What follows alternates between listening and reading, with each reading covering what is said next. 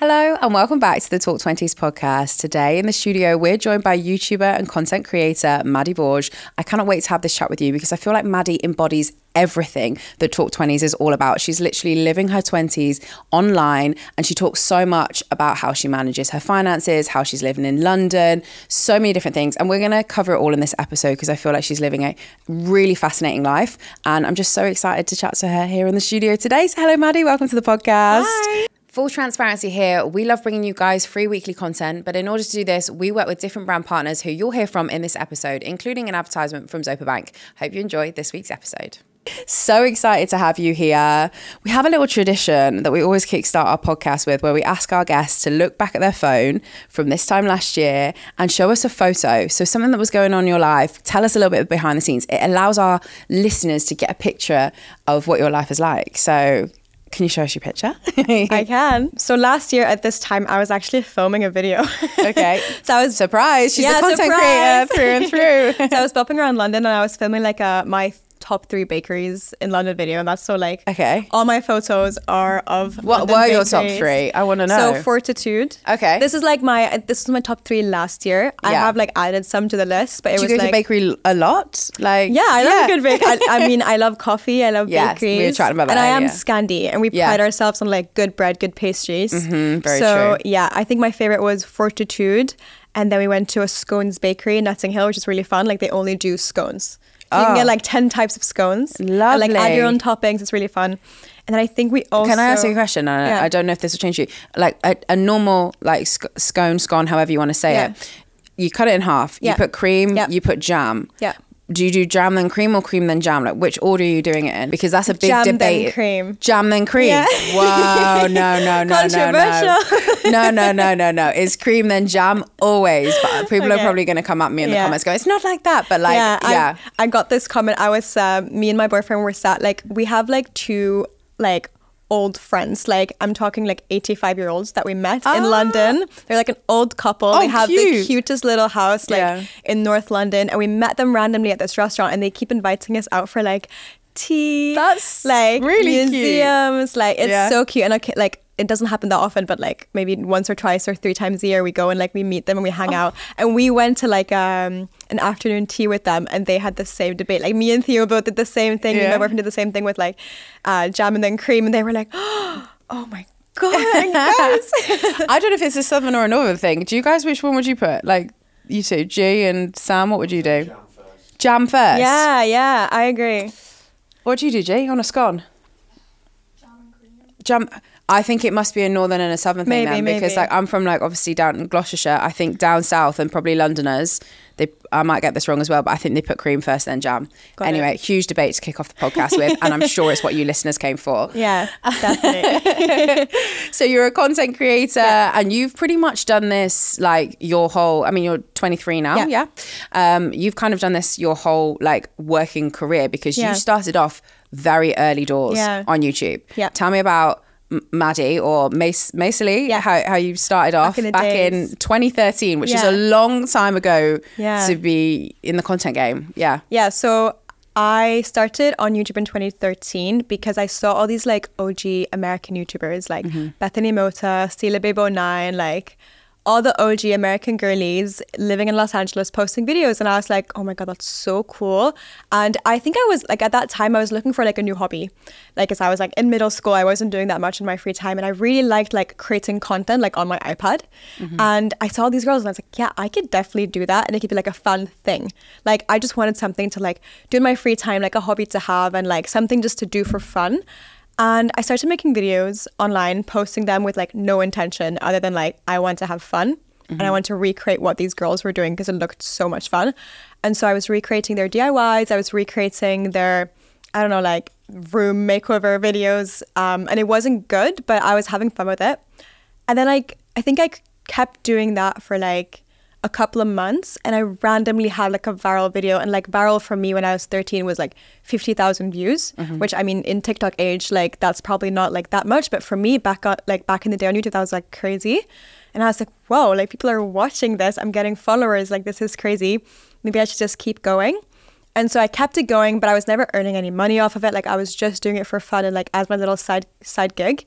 And then again, like I had the same thing like 1 or 2 years later where I had another video go viral, but like viral, like 1-2 million views. And it was like a study video, like come with me and study in school. But like it wasn't actually a day in my life. Like I just went to school after school and like filmed it. It was really fun and super random that I went viral, but it did.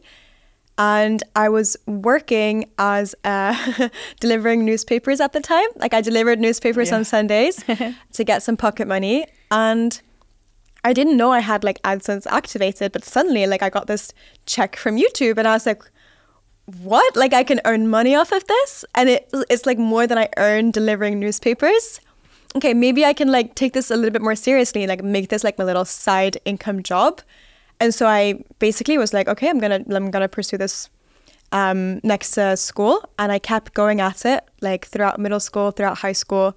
And then when I moved to London for uni, I just kept going at it as well and having fun with it and posting videos from my life. And my main priority was always studying and like going to high school and going to uni. But I was just having fun with it and like doing it in my free time. Like people have, you know, part-time jobs. This was my part-time job that I had a lot of fun doing. It was also my hobby because I just always loved creating videos. And yeah, then I graduated and I decided maybe I could try to do this full-time, and I did. And that was 2 years ago, right? And that's 2 years ago, and I've been doing it full-time ever since. That's absolutely turned my crazy. hobby into my job. Which is a really nice thing. And I think there are many people out there who are listening who would love to turn their hobby or whatever they do into a job. I think, you know, when we're all younger, like, you know, a lot of people want to be, you know, professional footballers or sportsmen or whatever when they want to grow up, or, you know, a lot of young people do aspire to want to do content creation full time. So that's really cool. I also think that's what's slightly different about your content as well is, you've done loads of like, you know, fun YouTube, like, you know, trends and things like that. But a lot of what you're posting right now is also, you know, or a day in the life and stuff. But a lot of what you're posting right now is quite educational. You talk quite a lot about how you're managing your finances, you know, how you're saving for your home. And we're going to dive into a lot more of that in the podcast, because that's exactly what we're all about at Talk 20s. But I think it's nice. It's not just, you know, I know you mentioned your bakery video, but there's so many more things that you talk about, and you really open up about all aspects of your life, which I think is lovely. Yeah. I'm super proud that this podcast is brought to you in partnership with our headline sponsors, Zopa Bank, who are one of the UK's leading digital banks. Talk 20s would not be where we are today at all without their support. So a big, big thank you to them. But if you've not heard about Zopa before, you should definitely check them out. They're all about fair, simple, and easy to use financial products. My personal favorite is their Zopa Smart Saver, where you can create personalized pots for your different savings goals. To check them out for yourself, head to the App Store and search Zopa, that's ZOPA, and start saving from £1. The interest is payable monthly and is subject to variation. Back to the show. You grew up in Norway as well, so you moved over to London. Tell us a little bit more about why you wanted to move to the UK. And you're staying, right? She's here to stay, guys. I'm here to stay. Yeah. So yeah, I've always, I mean, it started with like my like obsession with like American YouTube girlies. Like I always envisioned or like imagined myself living abroad and having this like fun life when I was older. And my parents studied abroad, and I knew tons of people who were older who studied abroad, and I saw these girls living abroad, and I was like, I want that life. I want like to have my living abroad life. And I loved growing up in Norway, but like from as long as I can remember, I always just wanted to go out there and like live my life a little bit abroad, at least when I was young or like in my 20s. And so I like that thought was in my head from a very early age. And in high school, when it was like about time to like actually apply to live abroad or like apply to go abroad, I initially wanted to do a gap year, but my parents wouldn't allow me. And so then I was like very obsessed with the idea that like when I go to uni, I wanted to be abroad. And initially I was like, I want to go to the US. But then I don't know, like the later in my high school, like the later or the older I became, the more I kind of realized that like it's nice to be close to home. I do really like the UK. I've been to London like tons of times because I do have some family living here. And so it felt like almost like a second home for me in a way. And so I was like, okay, I think maybe I'll apply to live or like apply to go study in London instead, because it feels very familiar. It feels closer to home. It's only like a 2-hour plane ride away from Norway. And so I applied to 5 unis in London. And I ended up choosing King's College London as my like school that I wanted to go to. And then, so in 2019, I moved over and I started studying. And you did business management as well. Yes, exactly, yeah. Did you pick that subject because you wanted to go into business, or did you kind of like feel that you would always end up doing content creation? No, so like content creation, it's funny because like it was my hobby always, but I never imagined myself working in it after uni. Like I started it as my hobby and I continued doing it for so long because it was my hobby. It was my like creative outlet. But in my head, like, I don't know why. I mean, I grew up like or not necessarily, but like when I was younger, it wasn't a thing to like become a content creator, like become a YouTuber. And it slowly became more and more normal. But still in my head, I was like, no, I'm going to go do a corporate job. I'm going to go work in a marketing agency or like work in a big corporate and like do something more like standard and not like as creative. And so I went to study and I did like economics and I did management and I did marketing and I did like psychology, like all these modules to like prepare me for life in a big corporate essentially. So it was never my plan to like go full time into content creation. And what do you think the major difference is from living like obviously back in Norway and like the UK? Like what do you notice are the big major changes like? It's just such a bigger country. Like Norway has 5 million people. London has 10. Like that's crazy. Wow, yeah. Like in like the news outlets in Norway, like it's crazy to me to think that like a Norway-wide newspaper is like half as small as a London newspaper. When like that was all that ever existed for me like growing up. So it's just like it's a lot bigger in every single way you can imagine. And obviously there's so many more opportunities. There's so many more people. Like it's just bigger in every single way. And that's kind of fun also to like live in and immerse yourself in when you're young, I think. Absolutely. But you did uni across COVID. You were one of the COVID generation for university. I was. What was that like? Especially as obviously you were studying like in a different country really. Yeah. So I was really lucky in that I got to start uni pre-COVID. So I started in 2019 and I got like a good, I don't know, like 6-7 months without COVID. And then when COVID hit, I did really I felt like I had a really good network of friends. And it's funny because I talk to my friends now and we're still such a close-knit group. The people I live with in first year, like we're still like besties to this day. We literally just came back from a group trip like a couple of days ago. And we were talking about it when we were on this trip and we were like, why did we end up becoming so close from living together when a lot of other people who lived together in first year just kind of split up and like ended up like meeting new people and like becoming friends with them and like splitting their friend group up. And I think it's because of COVID, because we had our friend group, then COVID hit and we were almost like forced to not meet anyone else and only stick together because we only had each other, right? And like we almost became like a family away from family, all of us living in London and being students together, and like we were our only support network. And yeah, like I'm happy I went to uni before COVID and then got to have my friend group and then got to stick with that friend group throughout those years, because I don't know how it would have been if I started in COVID having to like find my friend group in the middle of the whole pandemic and, you know, quarantine and self-isolation situation. That definitely must have been harder. But yeah, I mean, going to uni in COVID wasn't great because obviously we missed out on a lot of the student experience. I only had that in my first couple of months and then that was basically the end of it. But I'm very happy that like I got my friends and we stuck together and we're still like really, really great friends to this day. That is really good. I think a lot of people may not even have had that, to be honest. Like, because 3 months at uni is not, you know, I didn't meet my closest friends at uni in my first 3 months. Like, if that had happened for me, I would be like, you know, I don't know what would have happened, but it's tough going, and it's not like you can make friends through Zoom when you know you're so sat there like we're doing and like it wasn't made easier either by like all the like self-isolation and like you can't be closer than 2 meters to someone else because oh my god you might get COVID. Groups of more than 6. Do you remember when that was a thing? Who's your group of 6? Like I lived in dorms in my second year. I couldn't even have guests. I couldn't have guests over because I was in group with that student accommodation, even though we weren't even allowed to meet each other. So like I can't imagine how that would have been if I didn't have anyone outside of it. So yeah, COVID was crazy. Did you end up going home during COVID as well? I went home in like the first wave pandemic, whatever, like March, when everyone was just like super scared. And that's how you met your boyfriend as well, isn't it? It is. I mean, COVID romance. Yeah. You guys know. Well, tell us more about that then, because your boyfriend is also Norwegian, but you both live in London now. Yeah. So we met in COVID. And I came home obviously from London like a little bit scared, like oh my god, COVID, like what's happening, and I fled home to my family in Norway and I was like quarantining in my room, self-isolating. They were all so scared I had COVID. They had to feed me through the door. Like I would get plates like on like paper plates with my food on it, and like they would push it through the door, and I would just sit there in my room like, I'm so scared. And so yeah, I was just like active on all my social media, like looking out for anyone else who was in the same position as me, also quarantining, also self-isolating.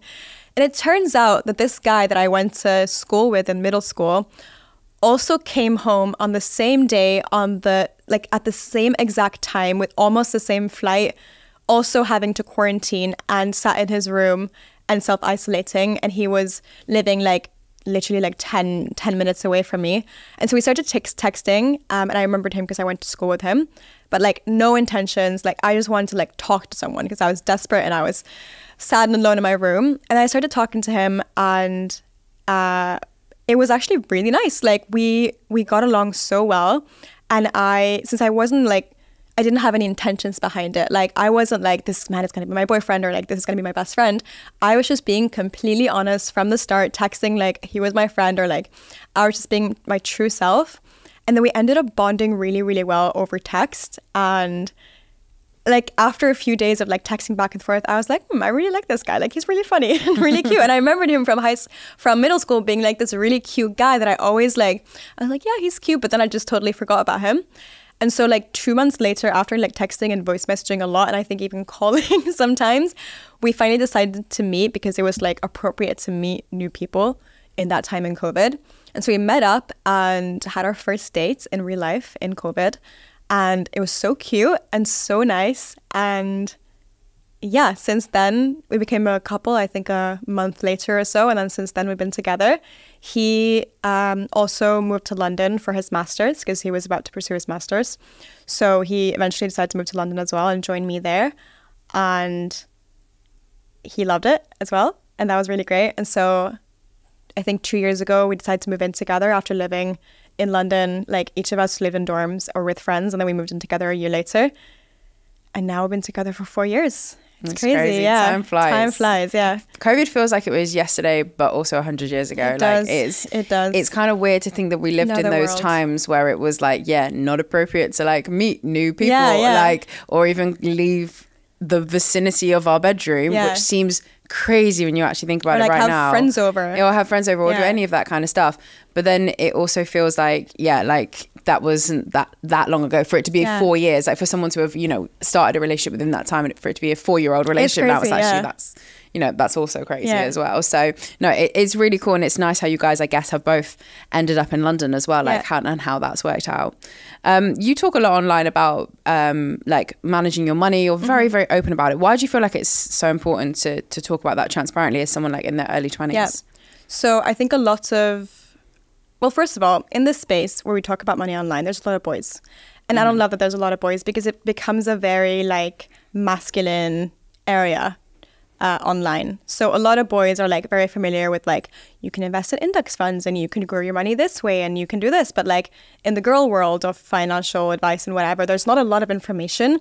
And so because I am very interested in finance and I studied economics and I was always really passionate about this. But whenever I want to look for financial advice or like just financial information or like tips and like stuff like savings or like investing, there were only men in the space, and it was a very like masculine space as well. Like all these like finance bros or like all these like finance guys were like, look at my car, look at this. I just didn't like it. And so I was very passionate when I started like posting about like more like adult things on my social media to also include this part of me, because it was something that I thought was really important, something that I care about a lot. Like I really lately have been really interested in like looking into how I can be the best possible with my money and how I can like in the best possible way save my money, invest my money, grow my money, and just like achieve the things that I want with my money essentially. And so I just decided to like, if it's a big part of me and a big part of what I care about, why don't I just post it online as well? And I'm not a financial advisor, but I think a lot of people who come from this or like don't know what to do, they don't look for financial advice in the beginning. They just look for someone who can tell them a little bit about the options that are out there. And then you can watch my videos, because most of my videos are about lifestyle and are about like life. But then you can come see my videos and you're like, oh wait, so maybe like there's this thing called the Stocks and Shares ISA. So maybe I can open that because I never have heard about it before. And so, yeah. that's why I started doing it. Absolutely. I think it's really important to talk about. And obviously, yeah, like you're not a financial advisor and no way are you giving advice, but you're just saying, this is what I do. This is what exists. Exactly, this exists. It's out there and it's possible for people to look into if you want to look into it more. Because there's a lot of financial advisors and great people to look into if you're interested in financial advice. Obviously, go on YouTube, go wherever. There's tons of great people that are educated and have the qualifications to talk about it. But a lot of people don't even know that exists out there. They first need to be told the information that, hey, by the way, maybe you should like look into saving in a high yield savings account instead of a regular savings account because you're not getting the return on your money that you should be getting. And then once you have that information, you can go and seek more information and educate yourself more. But someone needs to tell you that information in the first place. And because my videos are more lifestyle, are more life focused, I can be that person and I can tell you, hey, like this is what I do. And if you want more information, you can go somewhere else. But at least that's the possibility that exists and you should educate yourself about it more. Absolutely. And you have like a very unique, not a unique way, but like you have a cool way of tracking your finances, I think, which I'm not sure many young people track their finances much. I think most people probably get their income straight in their account. They pay out whatever that needs to be paid out and they just figure out, okay, this is what I've got for the rest of the month. But you do track your spending because love tracking my finances. Yeah. Okay. Tell us how you do it. Like give us the insight. Yeah. So the reason I do it in such an organized way, first of all, I'm very organized in all aspects of my life. I think it just helps me realize what is there. Like if I just keep a mess of stuff in my room, I don't know what's there. And it's the same thing with my money. If I just don't track anything, I don't know what I have. And it's also not motivating to like keep going at it.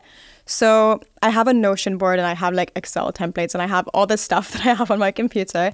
But essentially with my Notion, I track all kinds of things, including my mortgage savings, my travel or like my vacation holiday savings essentially, and my stocks and shares ISA or like my investments. And so I keep a tracker and I have goals for each one of these things. Like I want to say to go on holiday, so I have X amounts of money that I want to save up and that's my goal. I want to save for a mortgage or I want to save to buy a house. And so I need X amounts of money and that is my goal. And then I have the same for investments. And every single month I invest or I put in a little bit of money into each savings account and I track what I spend or I track what I save. And then that goes into my tracker that like puts my little like tracker in terms of like how much money I now have saved towards that goal. And it increases a little bit and it goes a little bit to the right and it's like really fun to look at.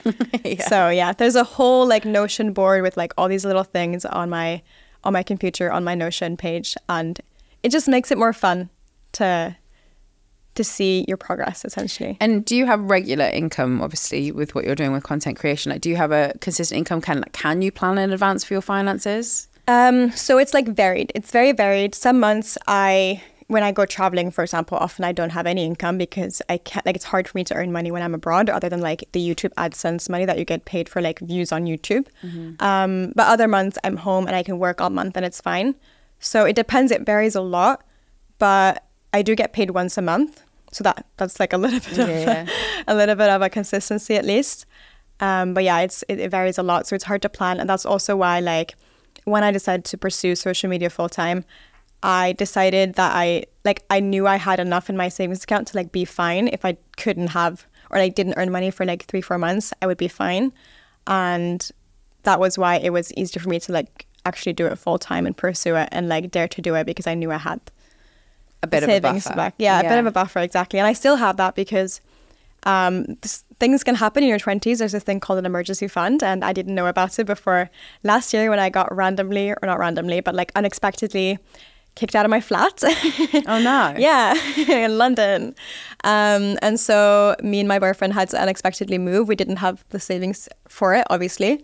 And so that was like a big bulk of like basically our whole income that month went to moving, which wasn't really fun. And then we like had to be like really skint the rest of the month. There often is times like that and you're like, oh, really sensible me should have had an emergency fund for this. Exactly. For sure. And so after that we were like, okay, so maybe we should have like a little bit of an emergency fund if a thing like this happens in the future or any other random or like accidental situation happens and you need some money to like get through the month. I think it's crazy like how much finances can give you like such a peace of mind. Like when you know that you've you know, I think a holiday is a really great example of this. Yeah. If you've saved up for a holiday, which many people do, and you've saved up on it's £500, that's whatever it is that you've saved. When you then go on holiday, the freedom that you have knowing that you've got, I've got this much to spend, and it's such a nicer feeling than obviously trying to chase and be like, I don't know if I've got enough money to do that. The act of saving and then being able to enjoy your money more like relaxed is just such a nice feeling. It is, and I think it's really hard to do because in these current times, obviously cost of living, everything is getting way more expensive. So a lot of people have less disposable income. Have you found that to be the case? And do you find that it's easier or harder to save? Like, I know you've obviously come out of uni like 2 years ago, but how do you manage saving and living a fun life, you know? Yeah, so I tried to keep a little bit of a budget, and like I there's this thing called the 20, 30, 50 budget, I think, and it's not ideal for cities like London where my rent is like literally like 50-60% of my income, but it's helpful to have like a little bit of a guide as to where to spend money and where to like not overspend money. And I did this to like, I mean, my boyfriend works in finance, but I literally made him this budget himself because I was like, we both need to get into this and we both need to make sure that we're not overspending in certain areas, because it's hard and it's difficult when you have a limited amount of money and you have all these expenditures. And I mean, London's a great city for like spontaneous purchases, and like there's so much tempting you, like you could go out and buy anything you want essentially. And so it's great to have a budget that you not strictly follow, but at least know you're sticking to. And so, yeah, I follow the 20, 30, 50 budget as much as I can. And then I did this a little bit before. I've stopped doing it now because I know approximately how much I spend each month and I don't vary it that much. But I also, I felt like I was overspending a lot in my like first years out to uni, because obviously there was a lot of temptation, and like I felt like I was like, where's all my money going? Like I didn't know where it was going. And so I started tracking every single thing that I spent, and that helped me realize where all this random money was going to. And like my subscriptions were like 100, 200 pounds. And I was like, why am I spending all this money on subscriptions that I don't even know I have? So I literally tracked every single thing that I bought. I wrote it down and I calculated how much every single category of my life costs. And I saw where I could cut down. And so I could put that money, take it away from my spending and put it into my saving for the future instead. And that definitely helped a lot, because you don't realize how much you spend until you go through every single thing you've spent on. It's crazy, like cafes and bakeries. And I mean, I'm a bakery lover, but it's not good to spend like a big chunk of your monthly income on bakeries either. You know, you can relax a little bit with that. Yeah, I think sometimes it puts into perspective when you like write down, okay, like this is what I spent on maybe like eating out or, you know, like buying coffees and stuff like that. And you look up and then you work out as a percentage of what you've earned that month. Yeah, you're like, oh my God. Okay. That's not great. It's not the best. Yeah. And sometimes it's like little switches as well. Like obviously, you know, this isn't going to change, you know, you being able to buy a house and stuff. I think a lot of people say, stop buying coffees and you'll be able to buy a house. It's not that works. It's not how it works. In London. Yeah, I know. But there is certain things that, you know, for example, and this is a business expense that we've been paying. Yeah. We've been paying for Notion, the premium version. Yeah. For maybe like 2 years. And I went on it the other day and I was like, let me just see like what would happen if I were to go to the free version, like, you know, what it would not allow us to do anymore. We aren't using any of the premium features. Yeah, there you go. And we haven't needed to pay it for 2 years. And honestly, I felt like literally like wanting to, I was just like, it's one of those things. So obviously I cancelled it. I moved it down to the free version. Nothing has changed, but we were paying for that. And it's like, and I mean, we're talking like, I think it's $24 a month. I don't know what that ends up like coming back to, but like, but still, it's still money that can go to other things. I mean, £24 a month. Yeah. That's like at least, I mean, depends where you go, but like at least one free dinner, probably maybe even two. Yeah. You know, like going out, eating at a restaurant, that's great, you know. I know. So it is just sometimes worth going through like all your subscriptions and going, look, could I be on the free version? Could I live without it for a few months at least? Exactly. And also like, I mean, this is like just small little tips in regards to saving, but there's so many offers constantly on all kinds of things that you can like. When I was in uni, I ate a lot of stuff for free because I was on every single restaurant's Instagram, every single like newsletter you can possibly imagine. And I went to all the openings for free food. Like poke opening, matcha opening, coffee opening. Like I was there. Pasta, they gave out free pasta for a week in Soho. I was there. Like there's a lot of things you can do if you really want to go out and like, if you want to be really savvy as well. Exactly. And like also there's little things that you can do and people are always like, why do you do this? Like that's not where you're going to be able to save for a house. But I think if you can save on small things, that enables you to spend on other things instead. Like I connected a 1825 Oyster to my 18 to 24 rail card to my Oyster, and that saves me a third off each tube journey. And so every month I save around 16 to 20 pounds on my tube journeys just from connecting it to my rail card. And yeah, like it's not amazing, but 20 pounds a month is like it ends like it's 2 free dinners or 1 free dinner out. Like that's money I could spend somewhere else instead if I want to. It's just a nice little saving to have. And there's all these kinds of savings all around. Like I upgraded my phone plan it cost me like £2 more to include entertainment. And now I get Netflix for free because I can't be on my parents' Netflix anymore. I'm really sad. No. They kicked me out of it. But yeah, so there's little things like that you can do if you want to like save on certain areas. And be a little bit savvy. Absolutely. You did mention there, and obviously you mentioned a few times that you are saving to buy an apartment in London. Yeah. And they are not cheap. They are not cheap. Yeah. What's your plan for that? Because obviously you've outwardly said, you've told your audience, this is what I want to do. I want to buy. But it's obviously a huge goal that takes time to do. Like, and it's the most expensive place in the UK to buy a house. So what is your plan? And what tips have you got from other people who are telling you, you should do this if you want to buy a house in London? So the first thing I did was almost like put it out there, because when you have a goal, it's almost easier to reach that goal, I feel like, when you just like not tell everyone about it, but like you make it so important in your head that like this is the only thing you're saving up for. This is your goal. This is your long-term goal. And so every month you're consistently thinking about it. So I made it very clear to everyone, including my audience and including to myself. I put it on all my vision boards, on my Notion board, online. Like my goal is to buy a house. And every single month, I will remind myself of that goal. And so every single month when I get my income, that goal is in there in the back of my mind. I'm thinking about it and I'm immediately saving, putting my money away and saving into my savings account to afford a mortgage in the future. So that's one thing. I also have a lot of structure set up to every single month be able to save or like remember to save. So I have this thing, or there's this saying that's called pay yourself first.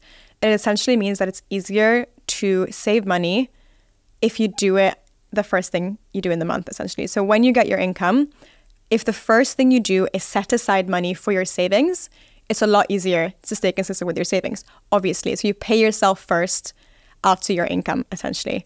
And so that is something I do because it's a lot easier to save that way than saving whatever you have left at the end of the month. Another thing I do is, as I said earlier, I keep a tracker on my Notion as to where I am on my progress in buying a house. And my tracker is looking a little bit sad at the moment because it is. We're missing a lot of money to be able to afford a mortgage. But it's really nice to be able to every single month when I put my money into my savings account, to put in, X amount, put in July. Done. Check. Next month. X amount put in August. Check. It's like a nice little I did that for myself this month. I'm really proud of that. And I'm going to keep going. And I see that little tracker that I have. That's like almost like a tracker that goes from one point to another. And it's like a green little thing and it moves the more money you pay into it, essentially. It's nice to see that slowly but surely move in the right direction. And I know my goal is there. It's far, but at least I'm getting closer to it, essentially. And then finally, I also, oh my God, I don't know what that was. I also have a mortgage advisor or financial advisor that I've spoken to that has helped me kind of realize what ways we can do this saving thing in a smarter way, essentially. So we've talked about, or he helped me realize a couple of things. We looked at apartments and we looked at areas that I want to live in, and then we looked at financial calculators and we saw, okay, how much mortgage could I afford if I were to put in all my savings now? Okay, how much further do I then have to go? How much longer into the future do I then have to wait and save consistently? How much longer do I have to keep doing this for and saving a big proportion of my income to then be able to buy in the future? And how much should I cut down my savings and how much should I, increase my savings, essentially? So that was quite useful as well. I think it's important to understand the goal that you're working towards, isn't it? So like if you sat down with your financial advisor, you're like, okay, I'm happy with living in zone 6 and I'm happy living in an apartment and I only want 1 bedroom. That's a different savings goal to, I want to live in zone 1. I want 2-bedroom house. I want to have a garden. Like it's different saving goals. And if you don't really know what you're saving for, just putting it away, it doesn't become as clear. And then also then if you suddenly realize later down the line, you go, oh, no, that's what I wanted. That's what I thought I was saving for. And you'd only got you'll end up being disappointed and possibly demotivated at the same time because you're not it's not actually like, no, that will be the case. If I save up that much, then I'll be able to get a house. And another important thing to know as well is that like in London, I think I looked up these stats. It's actually crazy. Like even though I aim to buy in my 20s, I think the average age to buy in London is like 34 or 35 at this point. I think, what was it, like 60% buy with a parent or help with parents and 70% buy with a partner. Like it's some crazy stats. So like I'm not going to get help from my parents to buy, but if I can buy with my partner and maybe be able to buy a little bit earlier, I will do that as well because I know it'll get me to my goal sooner. So I am saving to buy myself, but if I can buy with my partner a little bit earlier and we can split the mortgage 50-50 or whatever we end up doing, if that can get me to my goal a little bit earlier, that is something that I want to do as well. So knowing like kind of what options you have and not what unfair advantages you have, but like what you can do to put yourself in a slightly easier situation. If that is moving further out to reach your goal sooner, or moving in with a partner to get to that goal earlier. Or I met another girl a couple of days ago she actually bought with her sister to be able to buy earlier. If you can do those kinds of things or like split the mortgage with someone or something like that to make you reach your goal a little bit earlier, then why wouldn't you do it? Yeah. And also like in the UK we have the lifetime ISAs as well. I don't know if you're able to so get one. It's in London, it's very hard to use it because the cap is £450,000 and most flats in London, unfortunately, I want to buy a 2-bed because I do want to like settle in London. I do eventually want kids. And so I think like if I am to buy a flat, I probably won't do it this year or next year or a year later. But by the time I buy, maybe I'll start thinking about eventually having kids. So I do want to buy a 2-bed. And for 450,000 even though that sounds like a lot, in London, it's hard to get a nice 2-bed in like zone 1, zone 2, zone 3 even for that price. So that is the problem with the lifetime ISA, isn't it? It just doesn't help people in the city. It doesn't. But if you are looking to buy outside of London, then... and you know your first property that you're going to purchase is going to be less than £450,000 and you're not buying with anyone else who has previously owned a house before, because say your partner had previously owned a house, you wouldn't be able to use it that way either. You can get like incentives to obviously purchase a house. You know, you get an extra 25% top so if up. you save 4,000, the government gives you 1,000, which is really great. It's a great way to increase your deposit. But it is interesting because I think they need to change it for London for sure. I think so too. It's really sad. It's really unfortunate as well. Absolutely. But there are other options as well. Like if you want to buy in London, there's certain schemes. Like you can buy a new build. I think there's like certain things like that. You can get like you can do the share to buy or something like buy to let. There's options. Look into them because I know a couple of the options might not be like shared for ownership everyone. and stuff. Yeah. It's not for everyone, but there are options. I have a friend who's actually using that to buy. And they looked into it and it was the best, possible thing for them. So there are options out there to make it a little bit easier because it is tough to buy in London, especially nowadays. Yeah, definitely. We also chatted, like you said, you were happy to move into a place that maybe you need to do a little bit of work because you're quite good at DIY projects, aren't you? I love a little DIY, And it actually started with I always loved making things myself. But when I'm in my early 20s, I don't have unlimited budget for anything, especially furniture.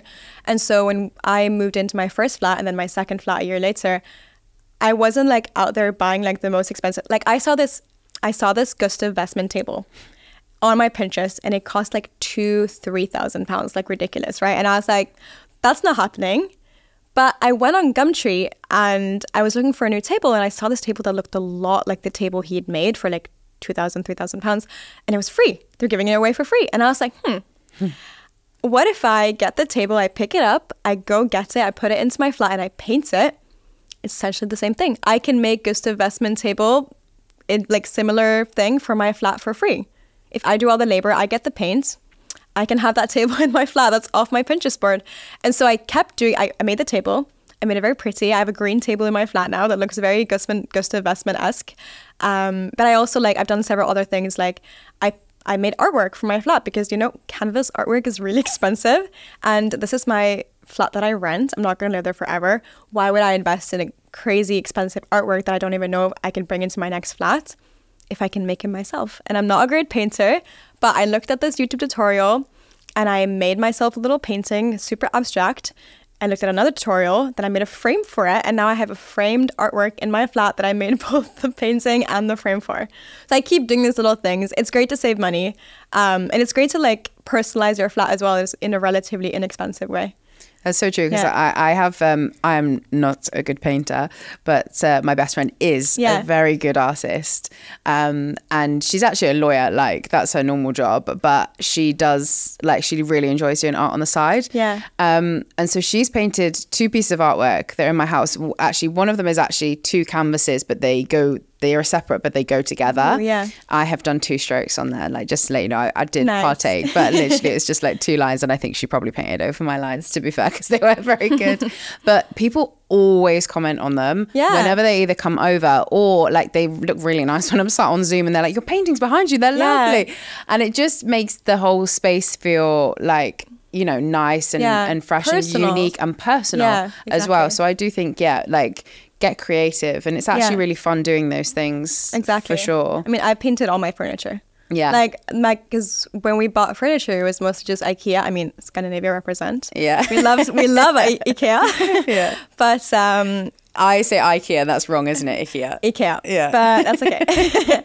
But a lot of the IKEA furniture is obviously very like white. Yeah, very standard. Everyone has the same thing, and so I just started painting it, and like. Eventually I started doing like craftsy DIYs with it. Like I bought 3 kitchen cabinets, I screwed them together, and that is our TV unit essentially. We bought a dresser that was like a super basic, like the dresser that everyone has, you know, like the standard big mom or whatever. Yeah. And I put dowels on it, like, and I created like a little square with the dowels on each drawer, and I painted it baby blue, and that's like a statement piece in our bedroom now. So I've done little things all around the house. It's cool how you can I've seen loads of videos, and I get fascinated watching them on like Instagram and stuff, where you see a really cool like thing that they've done, and they've bought the basics, like you say, from IKEA. Yeah, exactly. And then they've added on these things, and all of a sudden it looks like something professional, like that, you know, so different. Yeah. And actually I'm like, it's probably easier to do that than I think it is sometimes. It is. I mean, it takes time. Painting a whole dresser took time, mostly just because of the drying time, which is annoying. Yeah. But it's so worth it.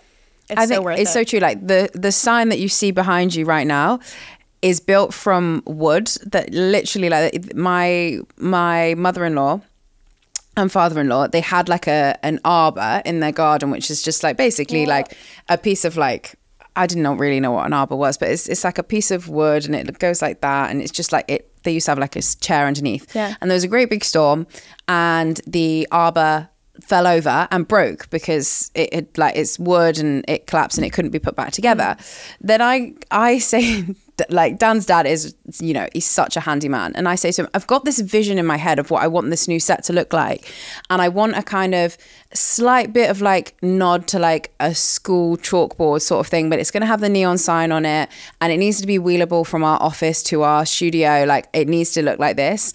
And within like 24 hours, his dad had chopped up the arbor that had fallen over in the garden and built this frame. What? And I was like, okay, we're doing it. And then I ordered the wallpaper from behind, and we got a board, and we screwed it in, and we screwed the signs to it. It took probably about 24 hours, the pair of us, to make this sign. But I love it so much more because it's literally personal. And it didn't really cost us that much money because, well, you know, some of the wallpaper and stuff like that. But ultimately, if we'd have paid a professional to do that, would have cost thousands. So yeah, no, you've got to do it yourself sometimes. And it makes it all the more special. Like the other day on Tuesday, we were on ITV News, and they'd come into the office to film something with one of our guests that had come on the podcast, and it just so happened that they wanted a bit of B-roll, and that sign is in it now, which is absolutely crazy that it's now been on ITV News. So very cool. It's actually crazy that you can do so much yourself. I think some people are sometimes scared to just like give it a go, but like you try can it because it takes time, but like it's not as complicated as you think. And it feels more special, and you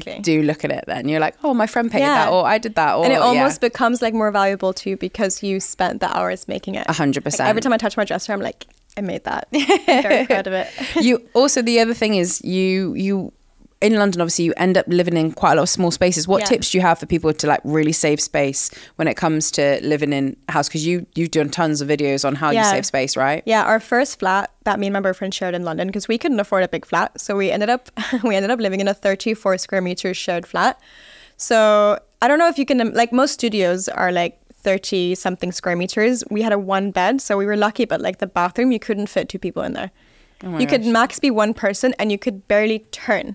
So it was tiny. Yeah. The bedroom also, you could only enter the bed from one side. So like if my boyfriend woke up early, he had to like jump off the bed because he couldn't exit, because you wouldn't open the door if you put the bed in the middle. Like it was tiny, but it was great. Like we had tons of fun in that flat. It was a beautiful, beautiful flat. And we made it work because we had a couple of rules. One rule was 1 in, 1 out. So we didn't allow ourselves to buy stuff if we didn't donate something or sell something before that. We had a tiny wardrobe. We shared like a 1-person wardrobe between 2 people. And so anytime I bought a new pair of a new clothing item, basically, I had to remove one clothing item from my wardrobe. So that was one rule that we had for everything, like for cleaning products, for clothing, for furniture, for decor, 1 in, 1 out, for everything, essentially. We also did a lot of clever things to like our storage. So this is something that I still follow, because even though my flat is bigger now, we keep a lot of pieces that are decorative and storage pieces. So for example, we have a bookshelf, and bookshelves can end up looking really messy really easily unless you just fill them with books and they look very pretty. We had a bookshelf and it was half storage, so it had a lot of doors on it, and then half bookshelf. So we put all our TV stuff, all our cords, all our chargers, everything into the shelves with doors, hid them away. And then we had our pretty books and our pretty decor like on display in the other shelves. So that was 2-in-1, storage and decor, or decor. What else did we have? Oh, we had another clever solution. We put all our extra stuff that we didn't need often in our suitcases. So we packed, because suitcases take up a lot of space, right? And they had to be like hidden away in our cupboard. And there in itself, it took up a lot of space. So I think we hid like duvets, winter jackets. We hid extra pillows. We hid like linens, boots, like all kinds of things in our suitcases, vacuum packed it and then put it away in the cupboard. We had boxes under the bed that we could slide out and access our workout clothes because we couldn't fit them in the wardrobe. So we had like tons of little things that saved space throughout that was just useful and nice to have. And they made it easier to live in a small space. I think those kind of, you have to kind of be quite clever and savvy in those situations, don't you? And I think, wherever you can find a bit of storage, but also like it's good to kind of rotate. There's some people obviously really struggle like letting go of different things, but I always try and think about it like, if it's not something I've worn in the past year, if it's not something I would want to I think I will wear, or if it doesn't suit me or doesn't fit properly, put that on Vinted, or or donate to charity or give to a friend. So it's also funny because living small taught me a lot of things. Like it's actually a really good lesson to learn how to live small, because you realize how little you actually need to like live your life, essentially. Like people always think this is weird, but I'd never travel anywhere with more than a carry-on. I don't need more than a carry-on. Yeah, I find that crazy. Like I don't, like I have a big suitcase, but I don't use it. Like I've done 1-month trips with the carry-on. I've done 1-week trips with the carry-on. I've done weekend trips with the carry-on. I go everywhere. 1-month trip with the carry-on. Yeah. Tell me how you do that, please. Well, packing cues and like organization, and like just pack smart. Like think of what you wear in a month normally. You don't really vary your outfits that much. I mean, I don't. I use a lot of the same things. I don't use that many different things. I mean, for winter, it's definitely more difficult because you have bigger clothing items. But I went to Mexico. I went to Costa Rica for a month in total, only with the carry-on. It's great. It worked out perfectly. I didn't even use all my clothes that I brought in the carry-on. What? Yeah. That's only crazy. issue is the toiletries, but you can buy stuff there. That's what I always think. Like you can buy shampoo and conditioner. I go through one a month anyway because I use so much in my big hair. So yeah. It's so smart. So smart. If you're watching the Talk 20s podcast on YouTube, you'll always see that we have these drinks out on the table. They're Riviera iced tea. And I was honestly so excited when they reached out to sponsor the podcast because I am obsessed, like seriously obsessed with iced tea. If I'm getting a meal deal, I'm getting an iced tea. If I'm on holiday and I don't fancy something alcoholic, I'm ordering an iced tea. And now here in the studio, we have iced tea on tap always, and our guests love it. Riviera iced tea is also low calorie, natural, vegan, and gluten-free. What a bonus. And the peach iced tea from them is genuinely the best I've ever tasted. You can only get these drinks online right now. So run, don't walk, over to rivieraicedtea.com and fill your fridge with something super refreshing this summer. So I'm guessing that you probably have like a capsule wardrobe then, like, because if you're only packing outfits for a month, like, you know, most people will think that's not possible. But it is. So yeah, there's a system that I use. I have a whole YouTube video on it that like has like over 500,000 views now because people think it's crazy that I only use a carry-on, but I promise it's not. So in general, I try to pack for like a week, because if you think of a month, often you just end up wearing the same clothes that you wear in a week over and over again. At least I do. So normally when I went on this 1 month trip with a carry-on, I think I packed 7 t-shirts and tanks and then like 2 jumpers for the whole trip. And then I packed 1 pair of trousers or bottoms per every 2 to 3 days. And then I packed some workout clothes, and I packed some nice dresses. I think I packed 2 dresses a week, essentially, some nice going out clothes or like some nicer tops if I want to go out, like those kinds of things. And then you just wash it. You wash it every week or so. Like you can wear a tank and a jean for a lot of days. You just switch out the tank, you wear the jean over and over again, you switch out your underwear, whatever. But yeah, you don't wear that many different things. At least I don't. And I learned that when I lived small, and I learned that when I traveled as well. Like you just end up wearing the same things over and over again. You can wash them. But yeah, capsule wardrobe. It's very clever. And packing cubes as well, you mentioned. Yeah, packing cubes. Packing cubes help a lot because they can compress your items and they can help you stay organized. So I have a packing cube. Normally what I do is that I have a packing cube for my tanks. I have a packing cube for my my trousers and my shorts and my like bottoms, essentially. I have a packing cube for swimwear and underwear, so I keep that separate. I have one for dresses and like shirts and maybe like some like cardigans like this. And I keep all those together. And it makes it so easy for me that when I'm looking in my luggage, I'm like, okay, today we need 1 tank, 1 bottom, and 1 top to go over it. That's it. Boop, out, you know? And then I put that in the wash, or I put something back, and then the next day I do the same thing. 1 tank, 1 bottom, 1 garment to put on top. Okay, got it. Next.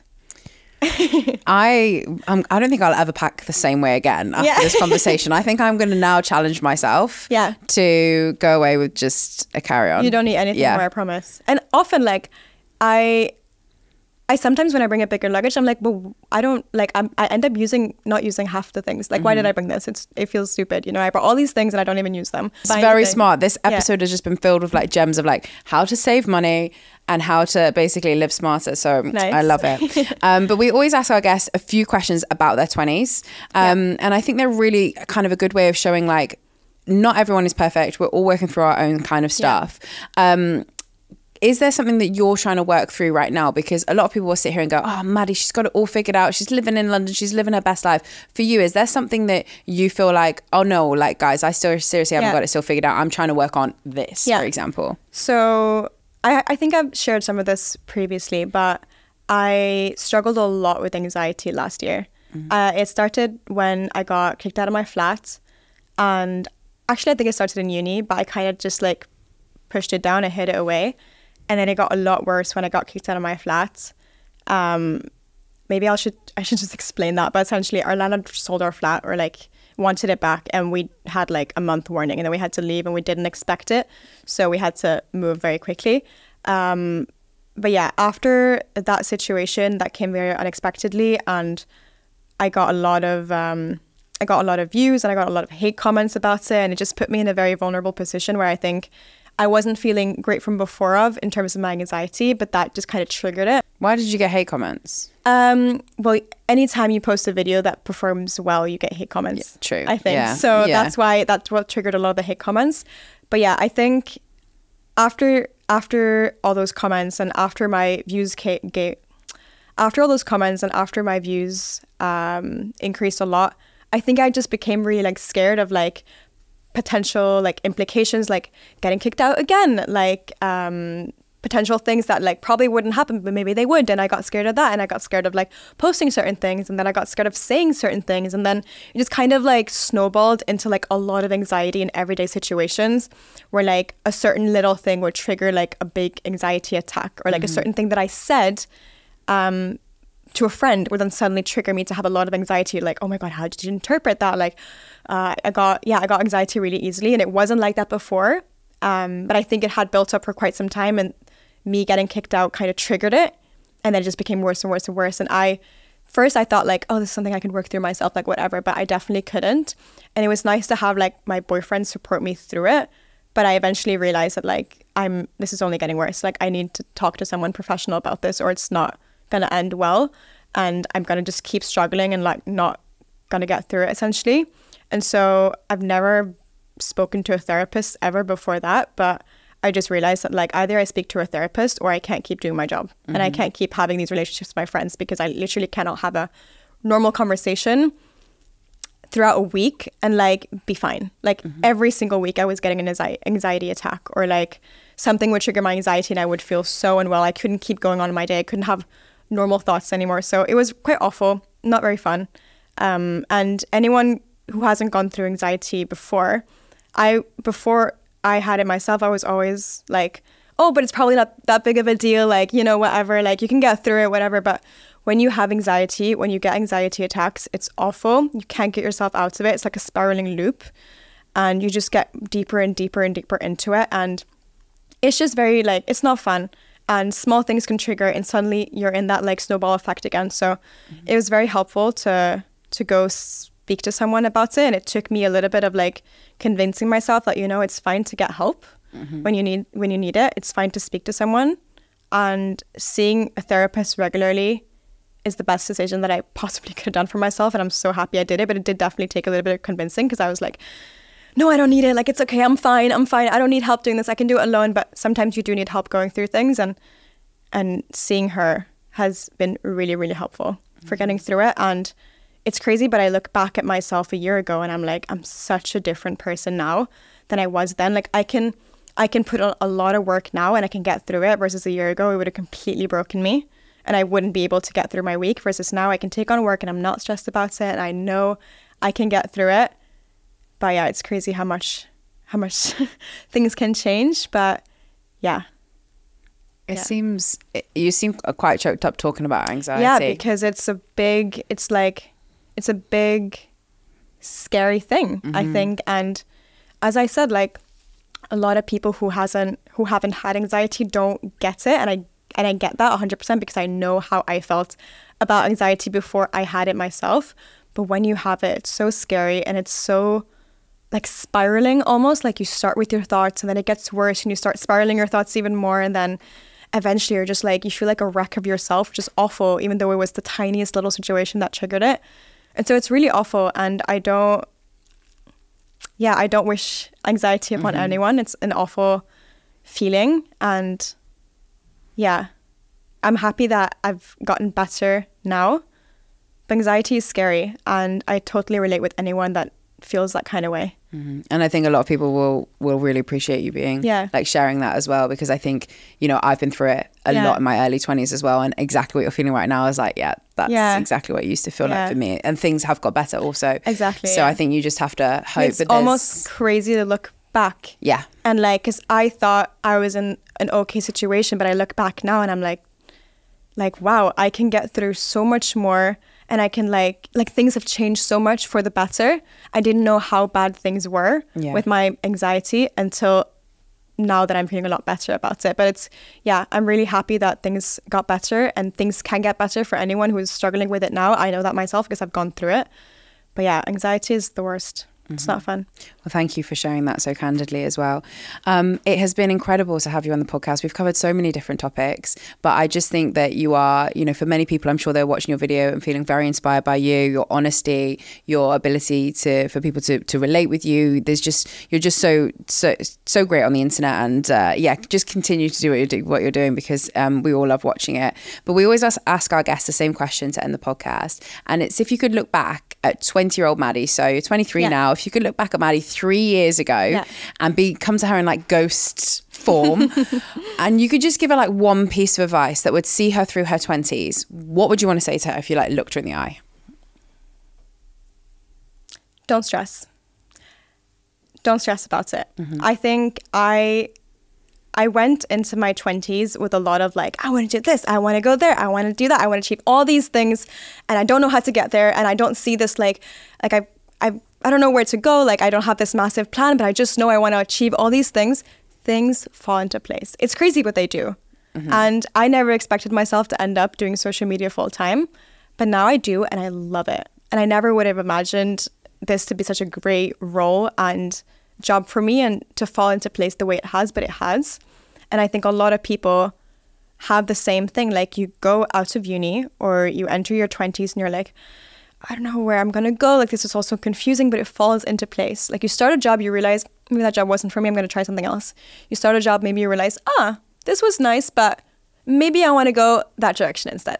You know, like everything, you just kind of have to like put yourself into things and things will fall into place from there. And if you do something and you realize that wasn't for me, that's another lesson learned. And that will take you further into you realizing what is actually right for you and what the path is for you, because your whole life is ahead of you and it can seem really, really confusing. Once you just you're in it and you're making decisions, you're on your way to get to your goal or get to your destiny or wherever you want to do, essentially. So things will fall into place. Don't stress about it. Just kind of like stay in there and do things that make you happy, essentially. I love that. Thank you so much, Maddie. It's been amazing to have you on the podcast. Thank you so much for coming up from London. It's been amazing to have you here. Nice. Amazing.